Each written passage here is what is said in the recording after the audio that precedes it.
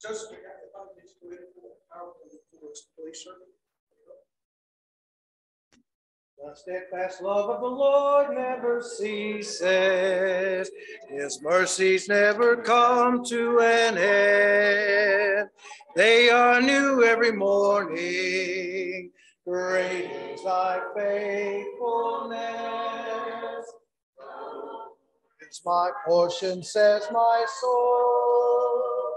Therefore I will hope in him. Let's sing that again. The steadfast love of the Lord never ceases. His mercies never come to an end. They are new every morning. Great is thy faithfulness. The Lord is my portion, says my soul. Therefore I will hope in him. Therefore I will hope in him. Amen. Good morning. We are glad you are here today. We want to continue to pray for our missionaries. Pray that Steve and Nelu and others that we're supporting, both in Croatia and Romania, are doing well. Pray for our ministry back here with Fostering Hope.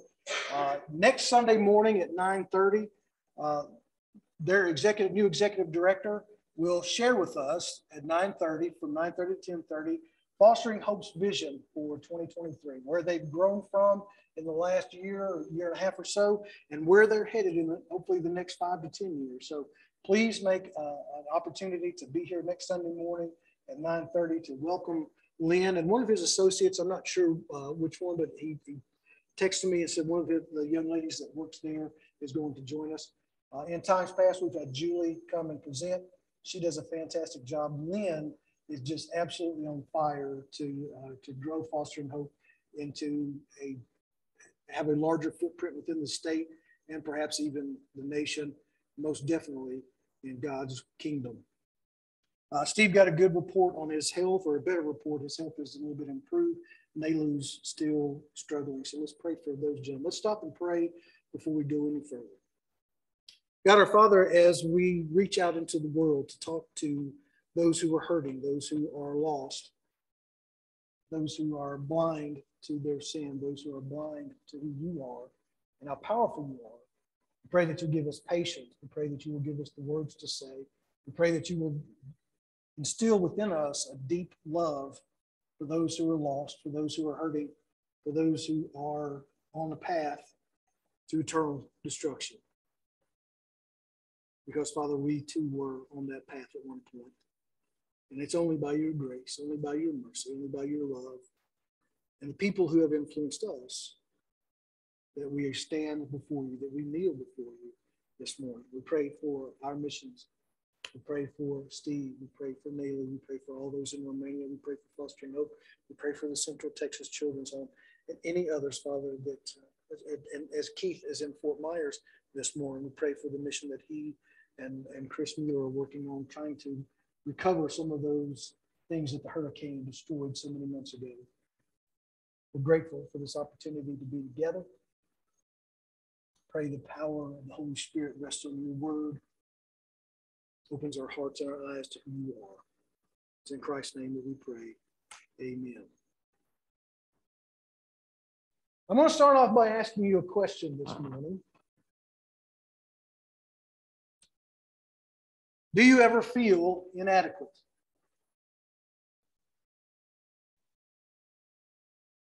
Inadequate is, in its adjective form, insufficient quantity to meet a need. It's also lacking the requisite qualities or resources to meet a task. Do you ever feel like you don't have enough, or you are not enough to meet a task, or to perform a task, or to meet a goal? Do you ever feel inadequate? Now, that's kind of a loaded question, as the laughter I got from Sean, I believe it was. You're like, duh, rhetorical question, stupid question, dummy. Of course.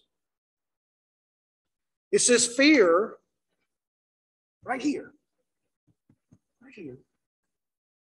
It causes us to do things to mask our feelings of inadequacy. There's an article out a few years ago that says 3 out of 4 men say that they would rather spend the rest of their life unloved and alone rather than feeling disrespected and inadequate. Think about that. 3 out of 4 men would rather be by themselves and away from everything and everybody rather than to spend their life unloved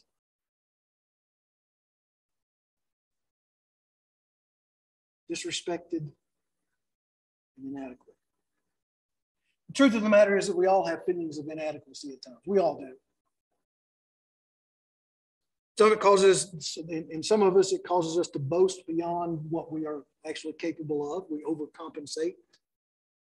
Some of us become workaholics. Some of us have unrealistic expectations of ourselves. And then we take those expectations and we put them onto other people. And trust me, I have 4 people in my household who know that all too closely. These feelings of not being good enough or successful enough cause anxiety in us. And then we can project that into every single relationship that we have. Now imagine if you're a teenage girl and God tells you that you are going to be the mother of his son.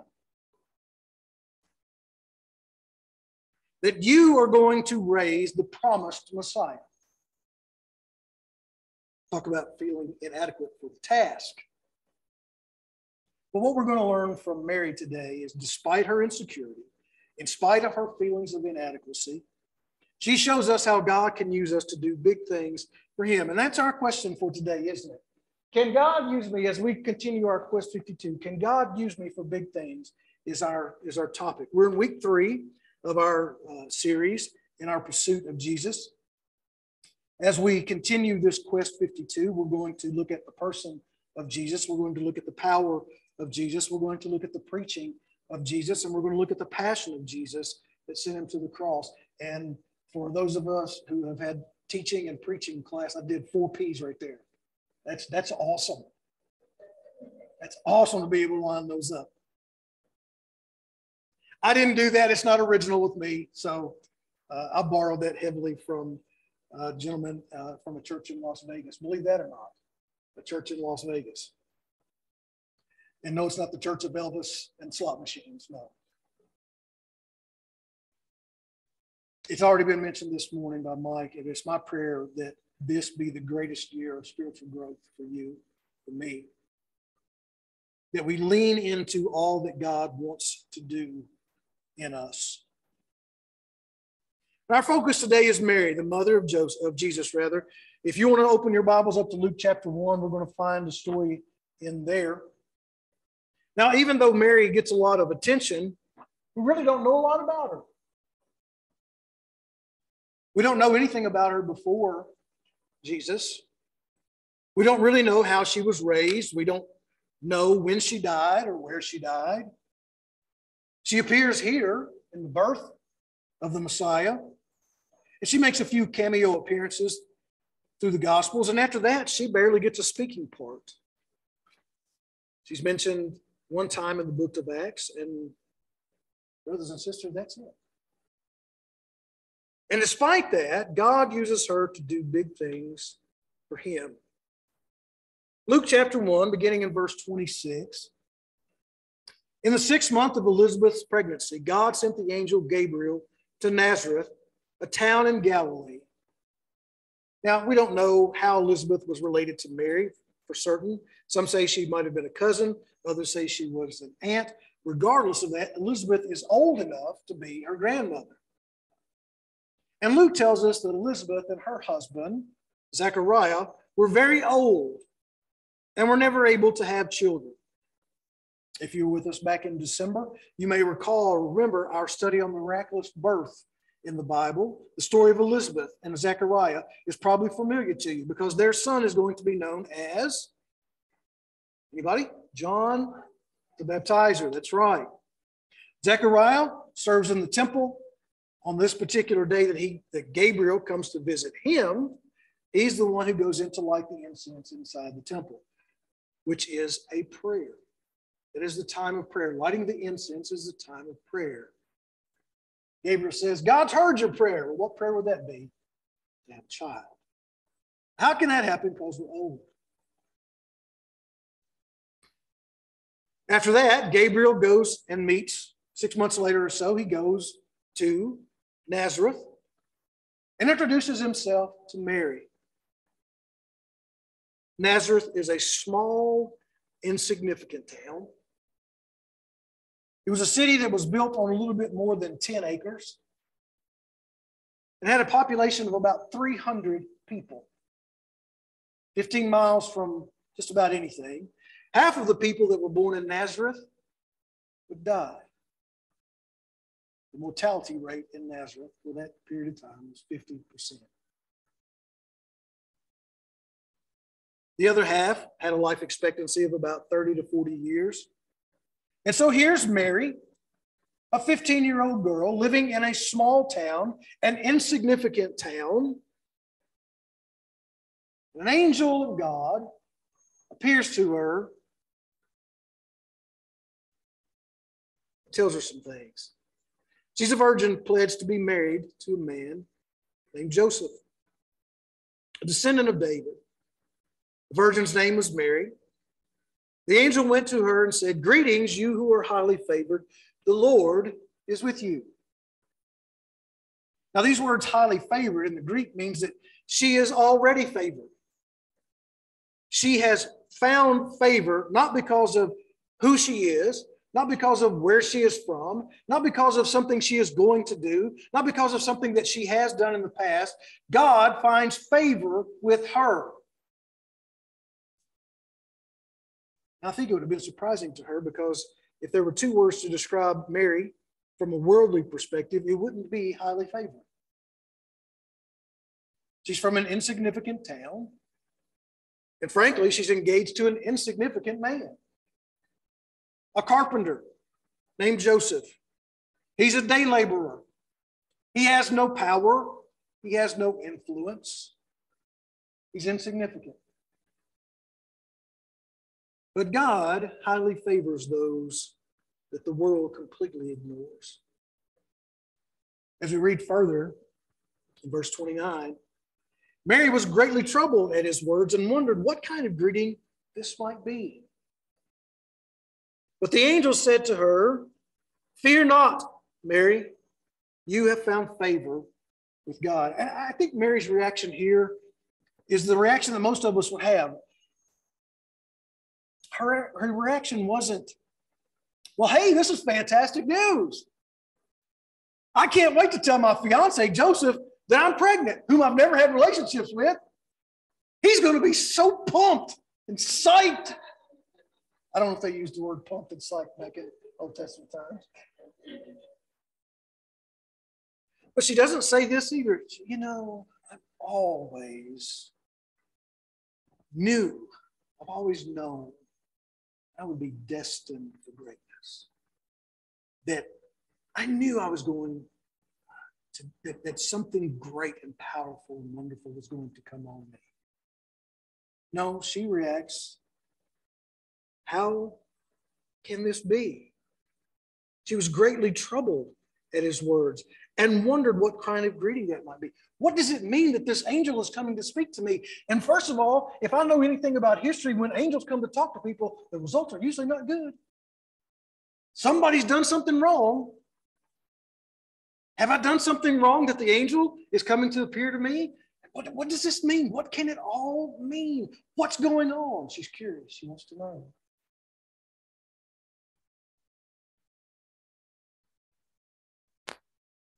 Mary was greatly troubled at his words and wondered what kind of greeting this might be.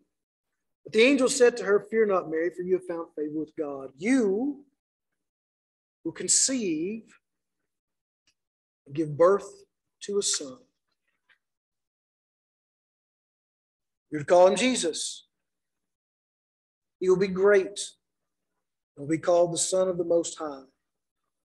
The Lord God will give him the throne of his father David, and he will reign over Jacob's descendants forever. His kingdom will never end. How can this be? She knows that she's troubled by the opportunity that she'll be pregnant, but she hasn't had physical relations. In that world that she lived in, under the Jewish customs, the Jewish laws, she, being pregnant out of wedlock, could be taken out of town and stoned to death. Now, by the time that she comes along, that practice had mostly been done away with. But if you look at the life of Jesus, they tried to take him out of town a couple of times and stone him. So they weren't all abandoning that aspect of it. So there's a real fear that she could be that. Or that there's a real fear that Joseph will divorce her and that she in her life could never marry again. Or would never marry again.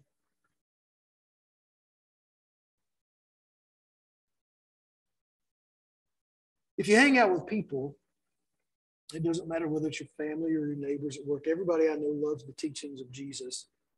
Gabriel says some outstanding things about Jesus here in verses 31 through 33.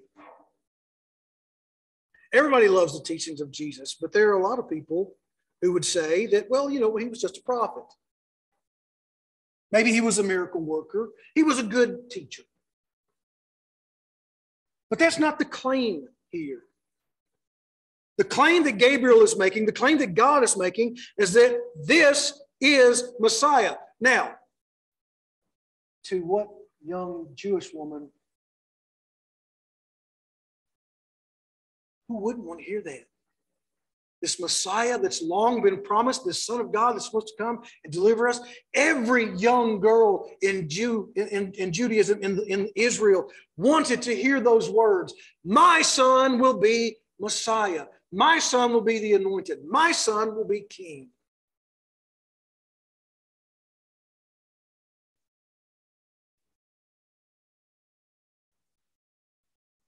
But something is nagging at Mary. And she says, well, how will this be since I'm a virgin? Now, notice the different reaction of Gabriel and God towards Mary than what Gabriel's reaction to Zechariah was. Zechariah was, man, I'm old. How's that going to happen? He didn't believe that God could do it. Mary's looking at it from the mechanical side. Well, I'm 15 years old and I'm from hick town nowhere. Insignificant town, insignificant husband. Weird little backwater back here. We live so far back in the woods, you have to pump in the daylight. But she knows one thing. She knows how babies are made. How is God going to do this mechanically? She's not doubting that God can do it. She just wants to know the process. How's it going to happen? And the angel answers, the Holy Spirit will come on you, and the power of the Most High will overshadow you. So the Holy One to be born will be called the Son of God. Even Elizabeth, your relative, is going to have a child in her old age, and she has said to be unable to conceive, and she who was said to be unable to conceive is in her 6th month. For no word from God will ever fail. See what Gabriel did right there? No word from God will ever fail. You want to know about the mechanical part of it?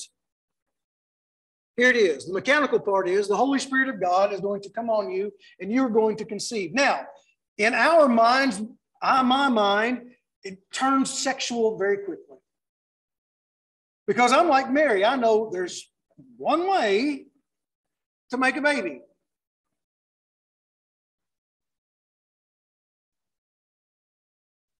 She's not talking about reproduction here.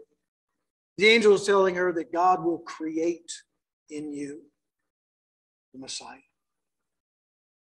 There will be no reproduction in the normal sense that everybody and the birds and the bees that we all talk about. There's not going to be that. The Holy Spirit is going to create in you life. The same way that God took that dirt and the mud and breathed life into it back at the beginning of time, beginning of mankind, God is going to breathe life into Mary's womb. That's amazing. That's amazing to me. When I stop and think about the power of God to create. It must have been amazing to Mary as well to hear those words.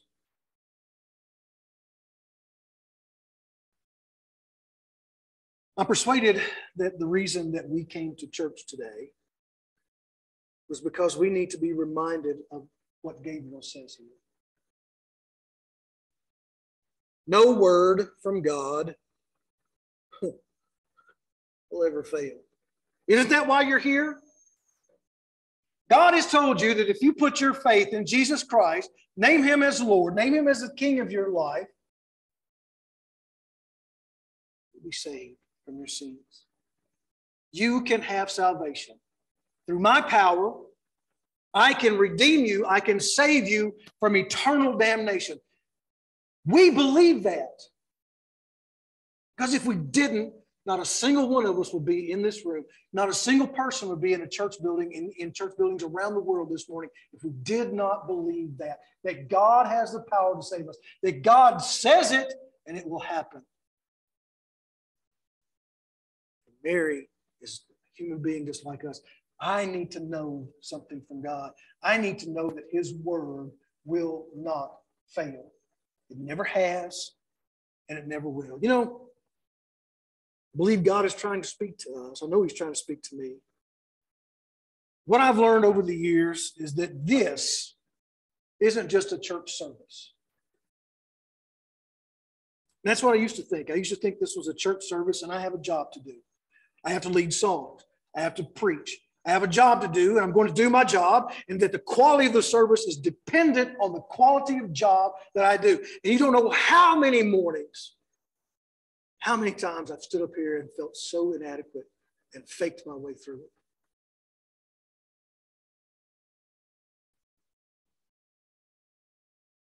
I don't think that anymore. Oh, I still think I'm inadequate.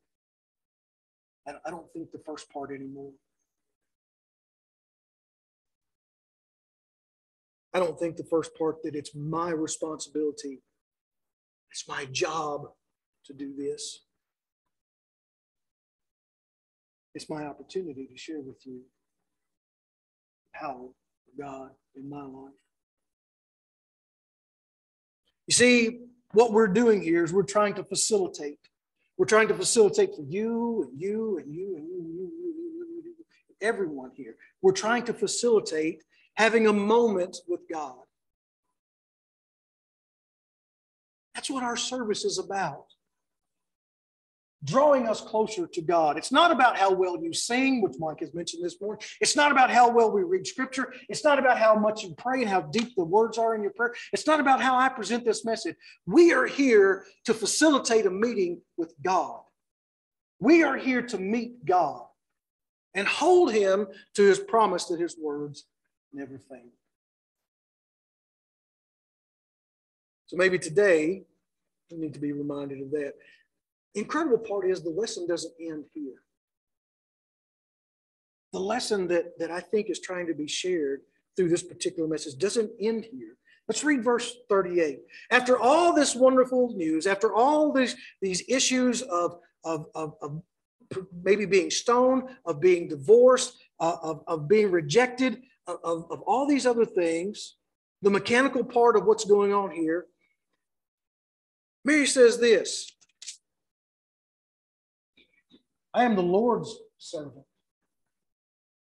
May your word to me be fulfilled. And the angel left. May it be to me as you have said. Here's the big idea for today.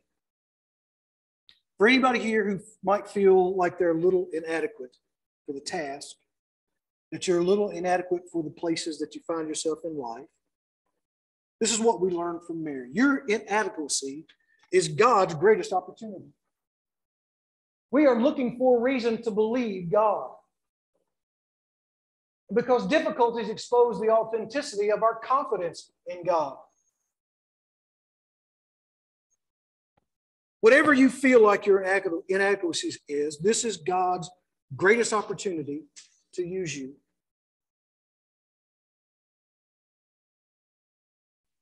You like the background there? Anybody ever see that on the television? Technical difficulties. The technical difficulties in your life expose the authenticity of our confidence in God.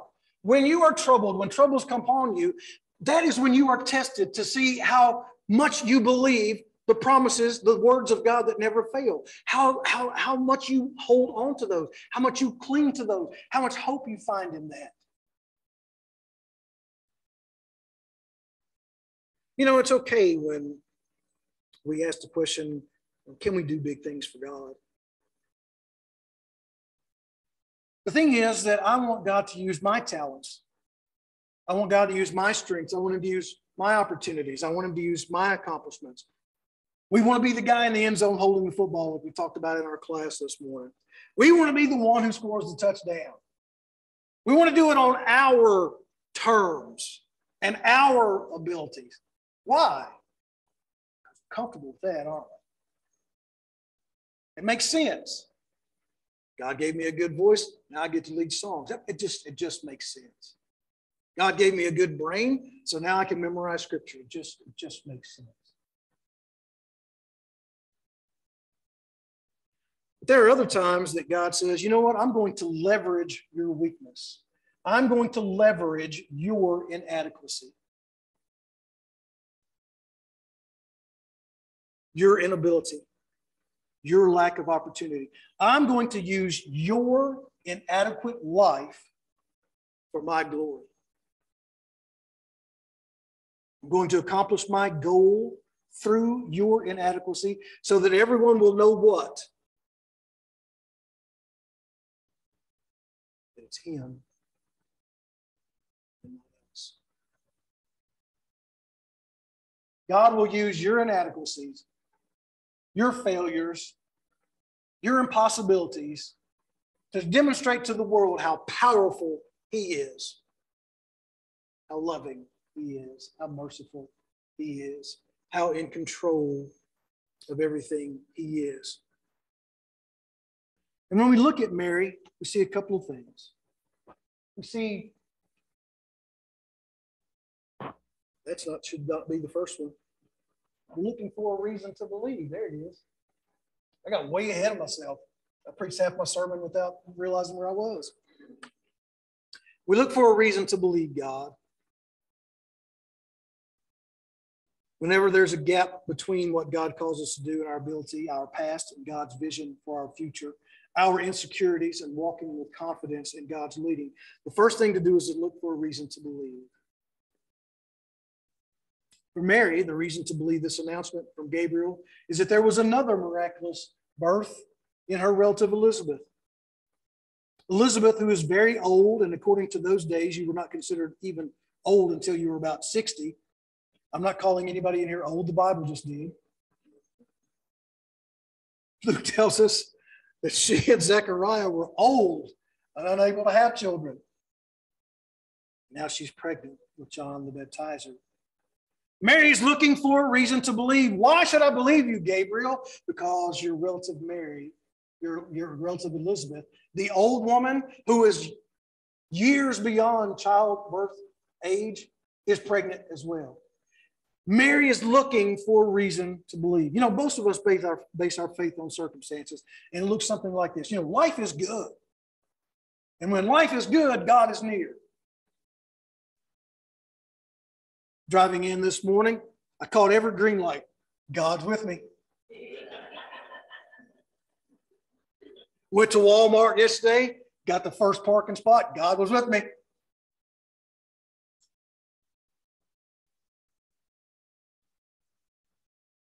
Get a raise, you get a better job.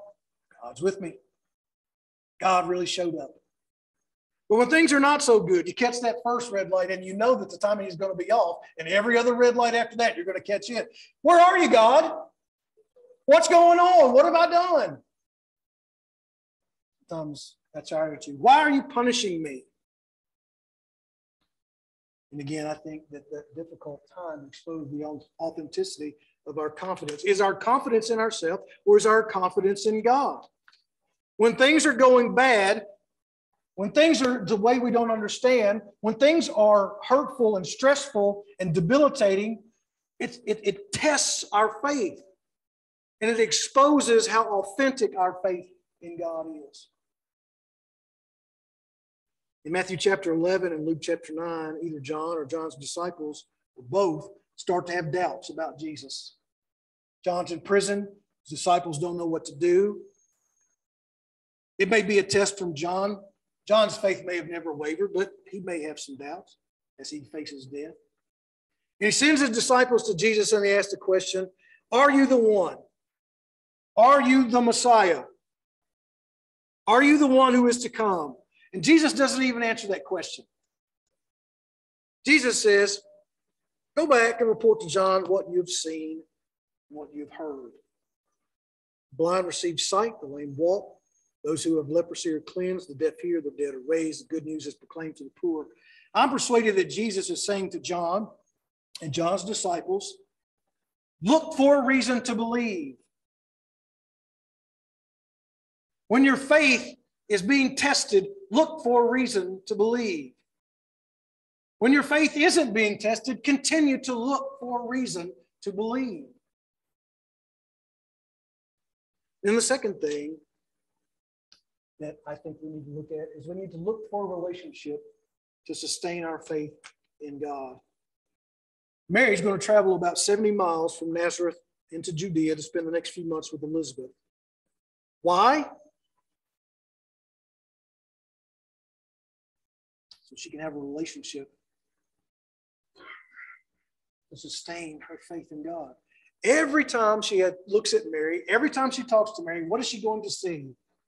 A 60-plus-year-old woman having a child. I'm having a relationship with somebody who has a relationship with God, somebody who's been blessed by God, somebody who knows God, somebody who's walking with God. Mary is seeking out that relationship. And so should we.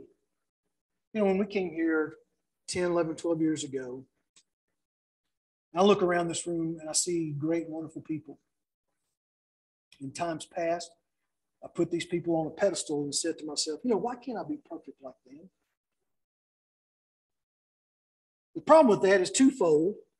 You laughed at the first one. I think you know what the first one is. Number one, we're not perfect. And number two, now that I know you're not perfect, I got to knock you off that pedestal. And because I've knocked you off that pedestal in my mind, I don't want to be like you. Now, you didn't ask to be up there. You didn't ask to be elevated to such stature. Not a single one of you looked at me and said, you know what, David, I'm perfect. So lift me higher and think more highly of me than you do other people or even yourself. Not a single person projected that. But you know what they did project? You know what you still project? David, follow me as I follow Jesus. Be patient with me as God is patient with you.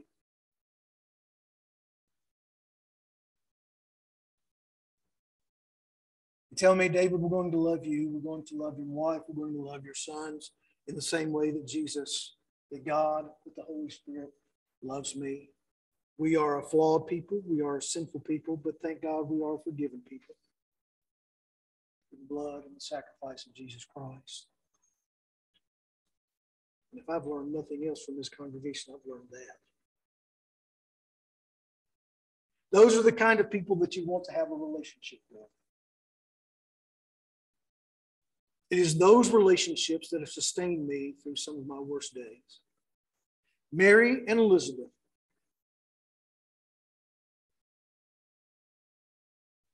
I've had several people, too many to mention, say, who do you have a relationship with that has helped you sustain your faith? I look out the room and I can name you one by one. 2 people come to mind. 3 people come to mind. Charles Wyatt gave me a purpose in this congregation. Took me under his wing and said, hang out with me for a little while. I'll teach you a few things. Andy Bradley who helped rescue me from so many things through our time in prayer.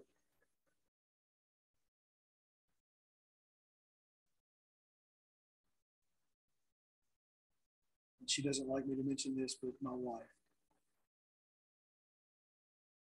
Because when I look at her, I see God. I see what God has blessed me with.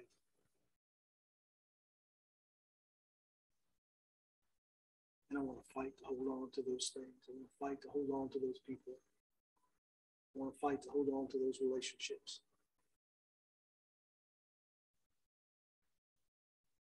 Look for a reason to believe in God. Look for a relationship that helps you sustain your faith in God. So, in our quest to find Jesus, where is he in this story? I know he's enunciated, but where is Jesus? I'm going to tell you where Jesus is. For a 15-year-old girl from the middle of nowhere with very few big opportunities in her life came the greatest man of all time. Mary says to the Lord's servant, Gabriel, and she is saying directly to God, may it be to me as you have said. She is saying,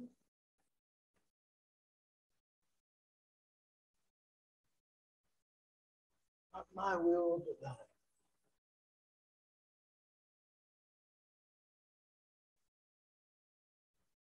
She raises Jesus, and time again in her life, she comes back to this. May it be to me as you have said. May your word be fulfilled in me. Not my will, but thine.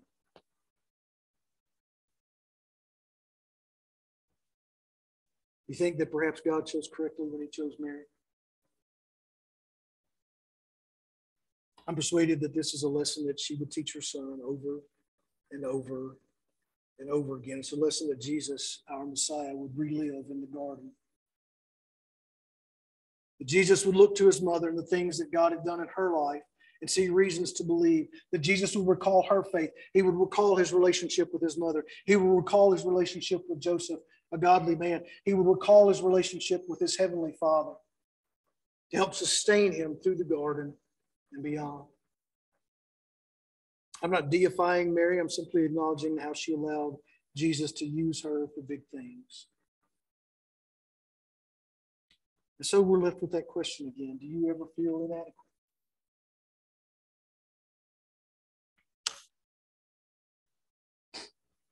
Can God use me for big things? If we answer like Mary, if we answer like Jesus, indeed. Indeed he can, and indeed he will. May it be to me as you have said. It's an open door for God to use you for his purposes when we surrender our will to God. Not my will, but thine be done. And when we say that, we become candidates for God to use us for big things. I'm way over time. I appreciate your patience with me this morning. I believe Mike has a song prepared for us.